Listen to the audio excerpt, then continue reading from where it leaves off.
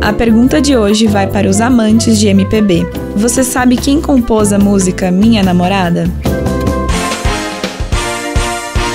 Hoje na história. Se você quer ser minha namorada. Se você falou Carlos Lyra, então acertou.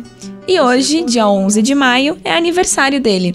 Lyra é um cantor e compositor integrante da primeira geração do movimento musical Bossa Nova, ao lado de talentos como Ronaldo Boscoli, Tom Jobim e João Gilberto. Entre suas músicas mais conhecidas estão Maria Ninguém, Ciúme Eu não tenho, não, o que eu quero e Minha Namorada. Se você quer ser minha namorada.